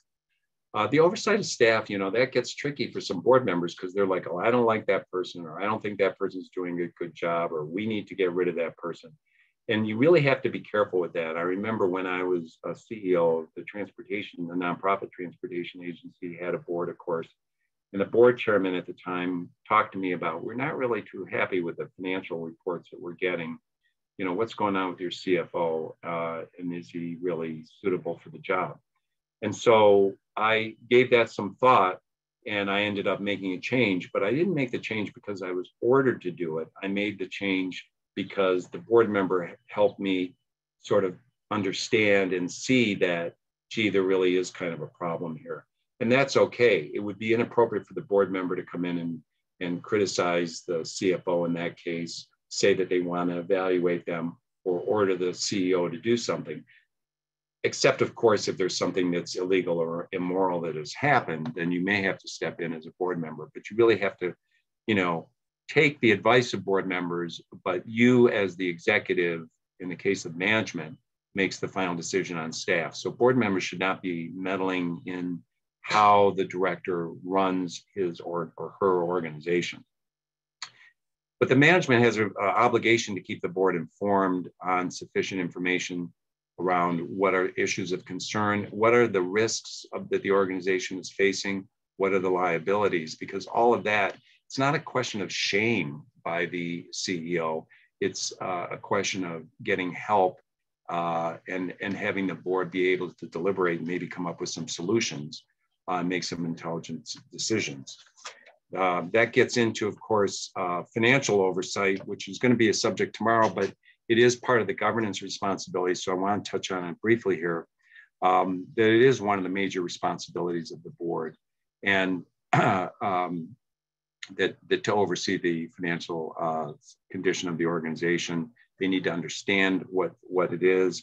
It's good to know the funding sources that we've talked about, and what they're buying with those funding sources, what programs are provided through those funding sources, and that they should get regular financial reports monthly, really, if you're meeting monthly at a board meeting. And when you get those reports, don't let your eyes gloss over, but look at the detail, ask questions about it, and make your own decisions, because ultimately, you know, the board is responsible to approve a budget, both a capital budget and an operating budget. And I know the board that I'm on, we don't always rely just on management's recommendation when it comes to some budget areas. And then we want to know how the agency's performing compared to what that approved budget was. And so adjustments can be made if they need to. How many board committees should there be when you talk about governance? It really, you know, there's people that say less is better. More gets too complicated and burns people out. It also depends on the size of your board, depends maybe on the size of your organization. Sometimes it depends on the size of the budget, but not always. I had more committees with running a nonprofit that was in the $10 to $15 million range budget versus the transit authority that I'm on the board of that has about $120 million budget. And we have less committees. And those committees that we have are basically, we have executive committee members, we have governance committee, we have the compensation committee, and we have the audit committee. And sometimes, and they work together. I'm chair of the governance committee. And, you know, when we were replacing our CEO, the governance committee came up with what should the process be to do that. But then it went over to the compensation committee, who actually acted to replace the CEO, the selection committee and interview committee. So they do work together. Compensation committee determines how much are you going to pay the CFO and executive officers, and is involved in succession planning, as I just mentioned. The audit committee obviously oversees accounting and financial reporting processes, financial statements. Sometimes they're combined. The audit might even be combined with an investment committee, because boards have some responsibility, they have responsibility to determine how should any surplus funds, not profits, but surplus funds be invested if you have them. I'm going to focus on the governance committee though, specifically today, of course, and their these purposes are taken from our charter of the committee. And I recommend, this isn't the case in a lot of boards, but having a charter for every committee is work to create it, but it provides a kind of guidance to the members of the committee in terms of what's the purpose of the committee, how does it function, what is its authority and responsibilities, how frequently should it meet, who should be in it, what is it comprised of.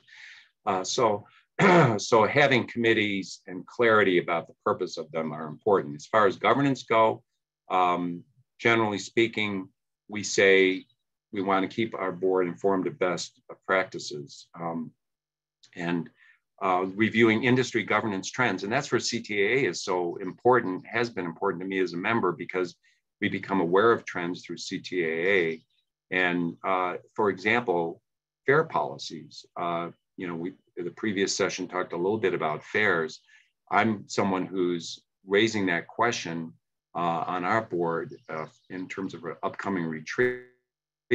What are the pros and cons of having fares, and should we consider getting rid of them? We've held our fares to $1 for one ticket for one ride, and to $56 for an unlimited monthly ride pass. For years now, we haven't changed it.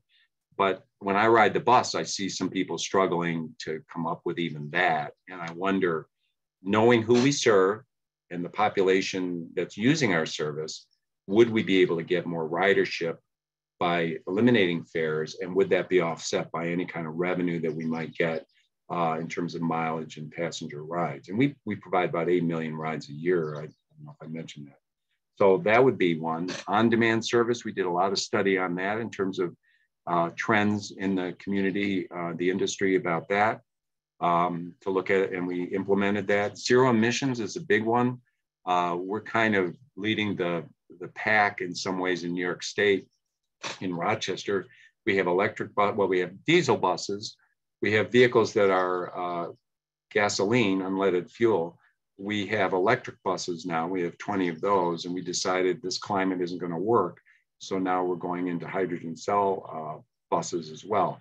So it's like, you know, sometimes you are a pilot for other entities, but sometimes you can learn from other providers, other transit systems, you know, in our industry, what worked for you, what didn't work for you, and why. Another role for the governance committee, and this gets a little tricky depending on your situation, but to advise applicable governmental bodies who are responsible for appointing the director, what are you looking for? What would be a skill set that might be helpful to have? We have a variety of skill sets on our board. The challenge for us is that each of the member counties, the city and the county, in the case of our authority, Rochester appoints or recommends to the governor people to be on the board, and then the counties, the member counties do the same. The governor really decides. They have to get two options. She decides who's going to be on the board, and then it has to be approved by the Senate. That's a lot more complicated than, say, a nonprofit transportation agency, where typically the board itself is the membership that elects, or the authority that elects a board member. So this idea is still the same between the two, which is, what are we looking for? What skills do we need? What representation do we need to be on the board? And then finally, the governance committee is responsible to formulate, propose policies for honest and ethical conduct. And examples would be, conflict of interest policy, whistleblower policies, appeals processes. And all of these different policies are assigned to be kept.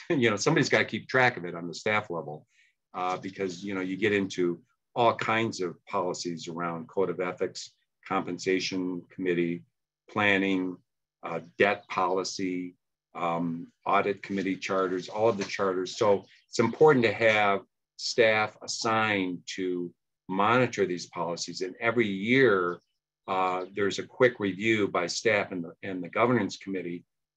Are these policies still good? Are they still relevant? Do we need to make any changes? And, you do rely on legal counsel for a lot of that, and knowledgeable people on staff to do that, depending on the size of your organization. But that's an important work for the governance committee. I should also say that not on here is informing and advising the CEO regarding community risks and opportunities is an important obligation, I think, of boards and governments. So I want to talk a little bit about some of the practices that we have that have been very useful. And really, on the many boards that I've been on, and I don't get paid to say this by Rochester, but I think we have really some good best practices in place right now. And some of it is, kind of common sense, but do you really do it? For example, the annual performance review of the CEO, I have a sample that you'll be getting that includes, what are the kind of questions you ask to evaluate the CEO in terms of his performance, things like how does he relate to the board? How does he manage things financially? Is he good in terms of his leadership and development of the management team? Does he have a good relationship with the communities that we serve? Does he have a good relationship with the board itself? In our case, it's a he. Does he exceed expectations, meet them, need improvement? Or I don't have enough information to answer the question. That's an option for board members. Want to know, are we results oriented? Do we have good goals? Are we really willing to take risks and foster innovation and creative thinking? Again, I mentioned earlier on, there's a risk aversion sometimes with boards. Got to be careful about that, because you want to be able to take risks, because we have to always be moving forward in terms of what our plans are and how we're meeting the community's needs. What's the work ethic of the CEO, and so on. So I'm not going to go through all of them, but there's about 20 some areas, and then there's opportunity for overall comments to make.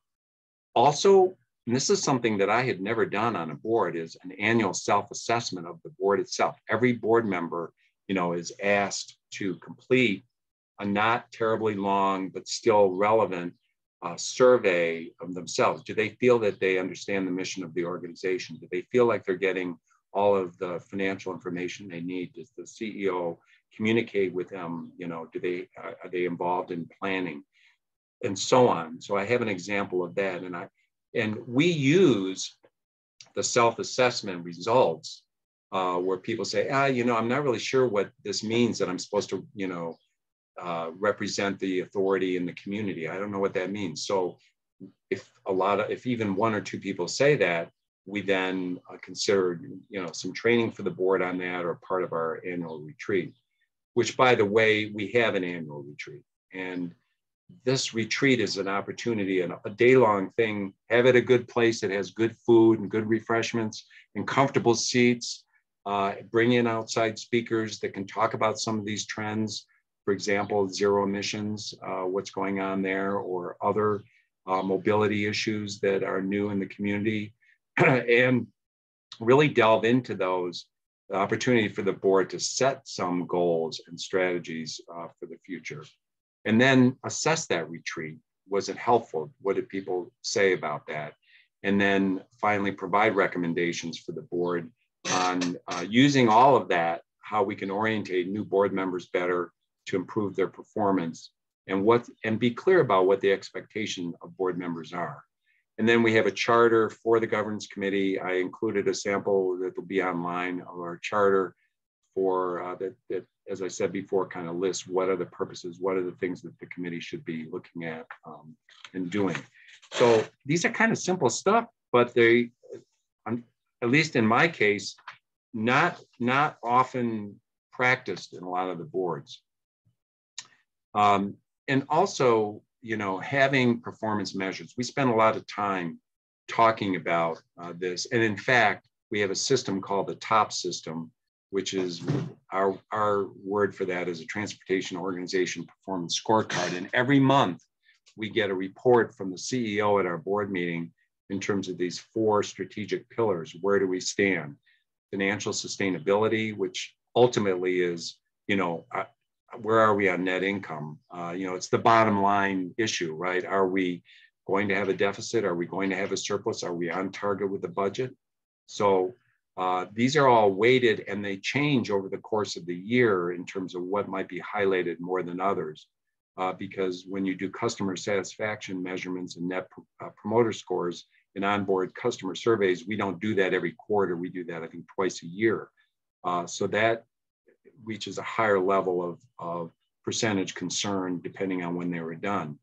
We've decided that on-time performance is one of the key measurements for our public transit system. And I'll talk a little bit more briefly about what that means, but that's one of the pillars for our top scoring, our strategic pillar. And then the 4th one is employee engagement and satisfaction. Are they involved? We offer many activities for our employees. Are they engaged in them? What do they value in them? And also surveying them, what is important to them? And, we're learning, as you all are, who are either management or board members, burnout is becoming a big issue. It isn't always about pay. Pay is pretty good. Benefits tend to be good in public sector transit, but not always. People could argue about that. But sometimes what's more important is the work environment, the stress that they're under in terms of deadlines and shortage of drivers, and if there's equipment issues, et cetera. So it's important. Those are the 4 pillars that we, at a very high level, we think are important. But then we also have more than this, but these are just some samples of some service goals that the board has approved, and sometimes says, I want to hear more about this one or that one, or add this one or that one. What does it mean to be on time? You got to define these goals in terms of how you're going to measure it. And we get a lot of data. There's a lot of ways to track data in a transit system. But you have to know what you're tracking and what does it mean to be on time. So we define that. You're not too early, not too late. And we want to meet that 88% of the time. We exceed that, by the way, that goal of 88% on time performance. And we're in the 90s in some of our properties or some of our counties, even higher or lower than 98%. Being too early is a problem in transit. Having clean buses, not passing up customers too much in terms of, if there's a lot of people at a bus stop and your bus is full, those are the good old days and a lot of times, but do you have another bus that's coming within 5 minutes to pick up that overflow? or are you passed up and left people stranded? And when you don't have frequent service, this is a very big issue. And like I said, we have some routes with 15-minute service and some we don't yet, but I hope we get back to that. Missing trips, like if the whole route is missed, driver doesn't show up, bus breakdown, whatever it might be, one leg either from the transit center to the end of the run or from the end of the run back to the transit center. We obviously have a very small percentage of where that occurs.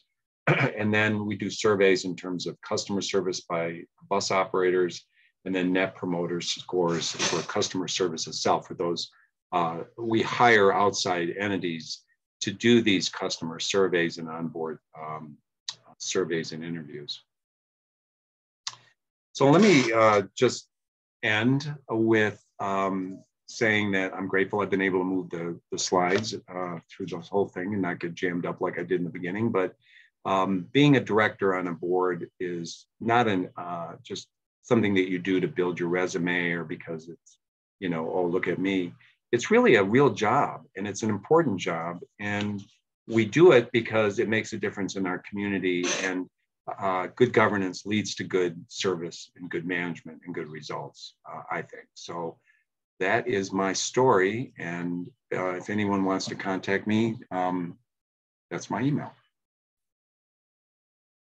Hey, thanks, Bill. And you may have had a couple of issues with the slides, but this is going to be a Zoom meeting where no one, knock on wood, has had to do the, oh, you're on mute. So, we've done well. Yes. And a lot of good information. A couple of questions that I wanted to share with you. I know that Kristen, who's going to be teaching tomorrow, has been answering some of these. And thank you, Kristen. We appreciate that. One person asked, what kind of, you mentioned a couple of committees, but what are other typical or common committees beyond just executive and finance? Sure. You mentioned governance. Are there any others? Yeah, I mean, I mentioned, governance, compensation, audit, but other ones that are typical are a finance committee, for example, that is called a finance committee and meets monthly. We don't have a finance committee, we have an audit committee, and we get the finance report. So a finance committee. Some people have program committees where they get reports on a monthly basis or less frequently, what are the services that are going on. Some have strategic planning committees that function at certain times of the year. The governance committee in our case operates as really the strategic planning committee because we organize the retreat and the development of that plan, the plan which is created every year, by the way, updated every year in our system. HR committee, sometimes, transit systems will have a separate committee for that. So it really, it's varied. And I was kind of surprised we only had a few. And I've heard people say you should have less rather than more, but I think you should have what you think you need for good governance. Yeah, it's a good point.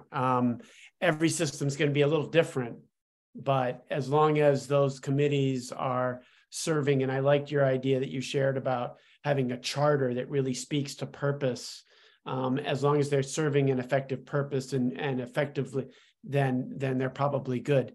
One participant was particularly interested in the assessing workforce satisfaction that you're doing at RTS. Could you speak a little bit more about that and the way you see the role of the board in being informed about overall employee satisfaction?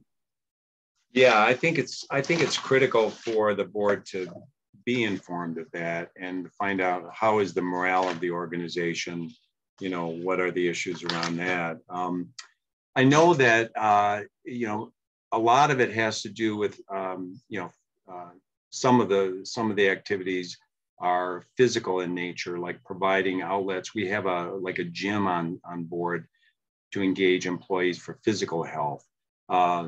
People want to know if they're getting support from HR, if they have a problem, whether it's a personal problem or, an issue with pay or an issue with benefits, that those are being handled correctly.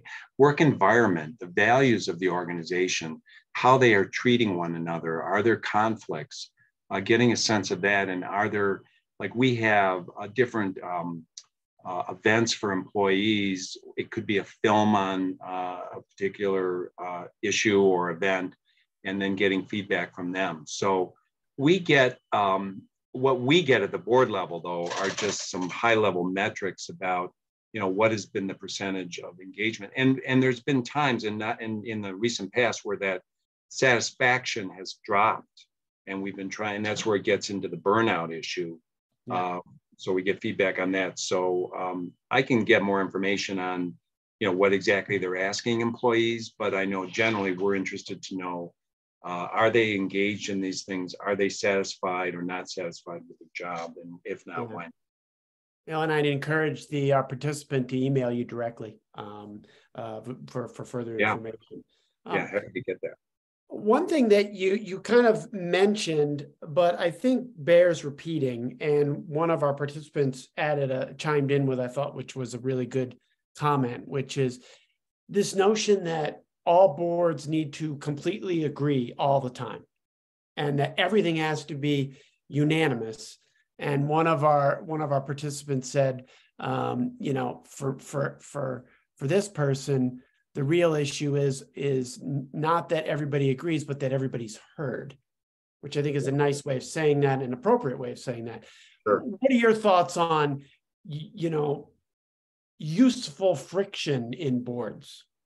Yeah, I think debate and differing opinions is pretty critical. When we were looking for a succession policy, this is a small example, but in the governance committee, or even in the full board, there were some people that felt very strongly that we needed to do a national search versus an internal candidate. That's a small example, but I gave you, and over time and over discussion, people came to a consensus that we're going to allow for an internal candidate without doing a national search, and understood why we were in favor of doing that, because we had a good succession planning process in place. And why put people through the expense and hassle of coming in for interviews if you really know you have the person that you want, and that it's legal to do that, by the way. You're not obligated to do a national search. But some people felt like, well, we need to do it because we're a public agency and it looks better. So that's a small example of it. Sometimes we have not fights, but differences about what should the compensation be? What should the service be? Should we do the school service, or shouldn't we? Healthy, respectful dialogue around issues where board members are expressing their opinions and representing, quote unquote, their constituencies.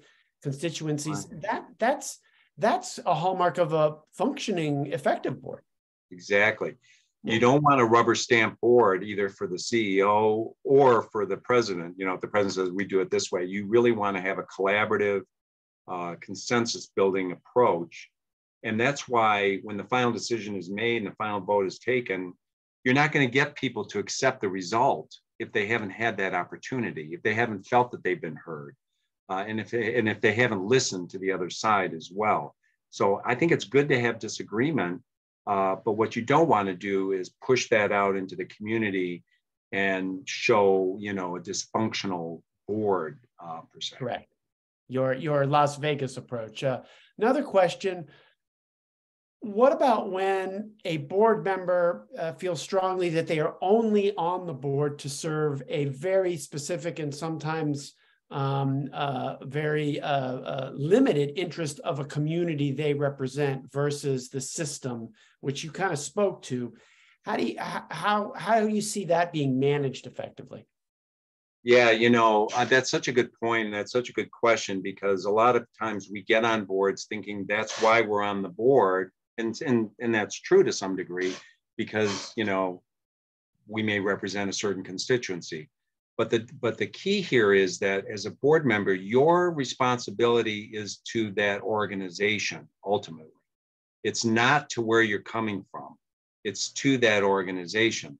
So you can advance in discussions, the interests of that constituency group, but in the end, your obligation is to the entity. So, for example, you couldn't.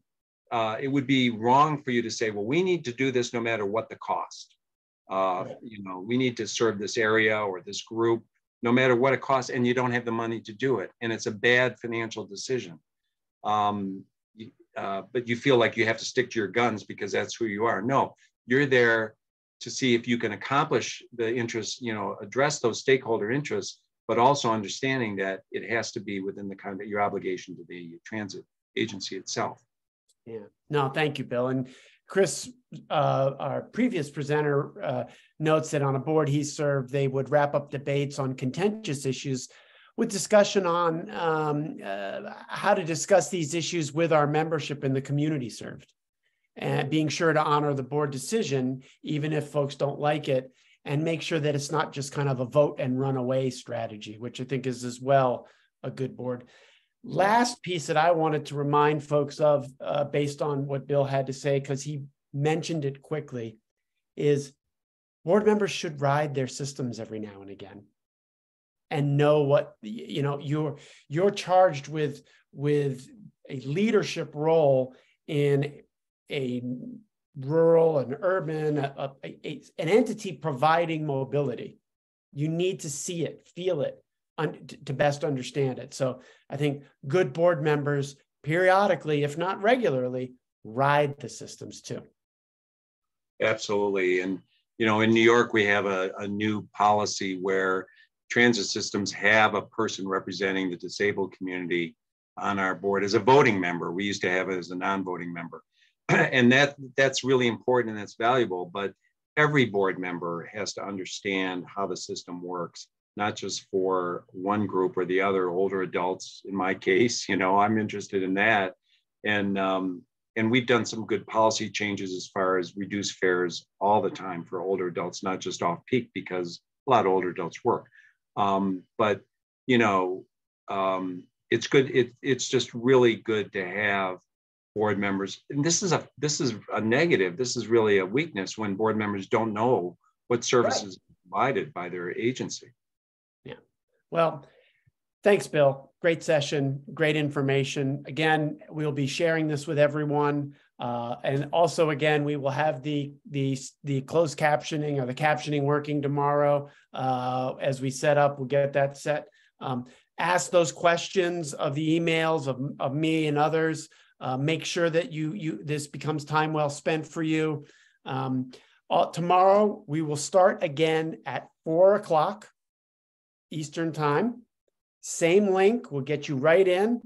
The two sessions we're going to be doing tomorrow are improving board financial literacy, which is going to be a really good deep dive on that financial oversight piece.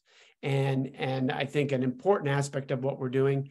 And then we're going to do a session on succession planning. Bill was talking about his experience doing that. And I know some of our board members that are out there, that is something right in front of them right now that they're working with. So I think we'll get to some good discussion on that. Thank you for taking the time to join us. I appreciate, Dawn, the kind comment that you found this helpful.